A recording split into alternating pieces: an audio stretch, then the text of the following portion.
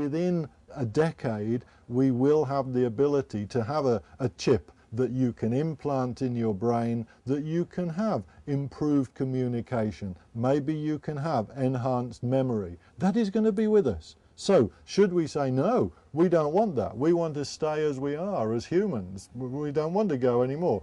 That's not something humans have done in the past. Humans have gone along with progress.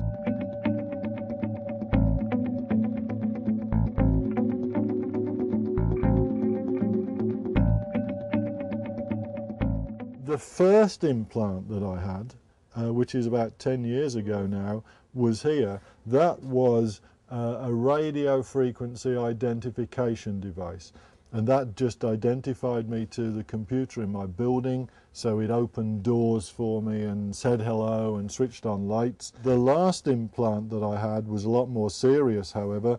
The main part of the implant was positioned here in my nervous system, and surgeons opened up my arm and found the nerve fibers and fired into the nerve fibers 100 electrodes. I then had wires running up my arm coming out at this point here. And at this point there was a little connector pad, so I had electrodes that I could plug into the computer. So for the 3 months of the experiment, what I was able to do was to plug my nervous system into the computer and hence onto the internet. And either by moving my hand, send neural signals from my brain, nervous system, into the computer to control things.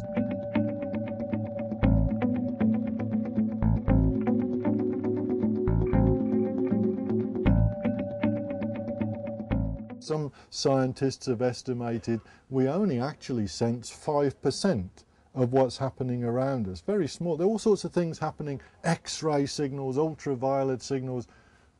Our brains have no notice of it at all because we don't sense it. For our project, we could also stimulate, we could also send pulses of current onto my nervous system that my brain could recognize. And that was an exciting part of the project because for one part we took ultrasonic signals, fed those signals down onto my nervous system to stimulate my nervous system. So what my brain was receiving were pulses of current dependent on how far objects were away. So by stimulating, I've experienced an extra sense. What I experienced was just one part of extra sense, that is sonar, ultrasonics, which is like a bat senses the world, and a bat uses it to fly quickly around caves.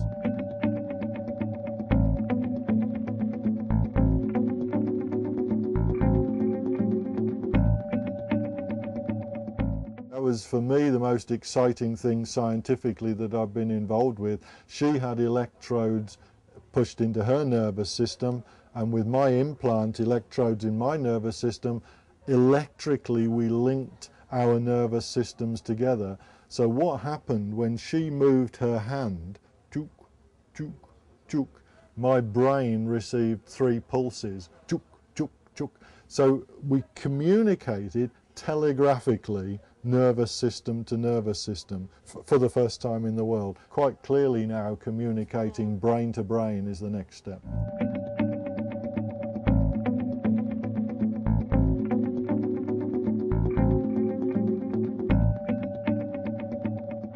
Seeing these advantages of the technology, and hence seeing how poor humans are at doing certain things, and saying, well, why do we have to put up with this? Why not enhance? Why not upgrade what we are and how we do things by linking myself, for example, with that technology? Why can't I have extra memory? Why can't I sense the world in infrared or ultrasonics?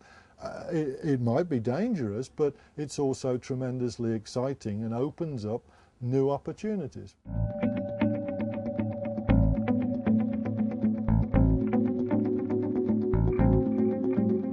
The way we're heading, perhaps we don't need universities and schools to be as they are now, if we can simply download information into the brain. So the education system will completely change. I think in terms of holidays, the matrix style, all sorts of questions arise. Do you actually need to go to a place when the image of it and the memory of it can be downloaded into your brain? The medical world will change because clearly we're heading towards electronic input and stimulation. The nervous system is electrochemical, and okay, if you have a headache, you can deal with it by taking chemicals, but before long you're going to be able to deal with it as well by injecting electrical signals. That's going to really affect, if you have shares in a pharmaceutical company now, think again, because you're going to be losing money before too long unless that company actually swings to an extent to take on board new treatments, more of an electronic and electrical nature.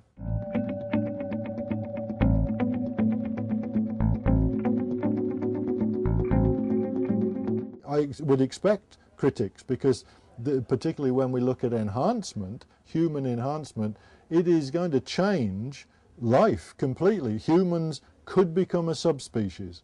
Cyborgs, the part human, part the enhanced humans, will clearly be intellectually superior in many, many ways. Just the concept of thinking in 5 or 6 or 10 dimensions as opposed to humans thinking in 3 dimensions. So you have a completely different concept of what's going on in the world around you. If I was a cyborg and you were a cyborg and we're communicating by thought and so on, and some human comes along making these silly noises that humans make called speech, it's a bit like now for 2 humans to be communicating and a cow comes in going moo, moo, moo. Well, you know, I don't mind, because I don't want to stay as a human. I don't want to be part of a subspecies. I want to be a cyborg. And I know I'm not the only one.